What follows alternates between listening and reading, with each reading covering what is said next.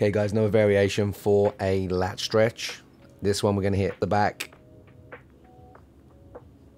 Slightly heavier resistance band. Loop the hand around the band. You don't want to squeeze your hand on this one. Let the band do all the work. Main focus on this one is make sure that elbow stays locked. If the elbow bends, then we start to tighten up the bicep. We don't want that. Elbow stays straight. If you notice my body position, we're going to sink back on this left side.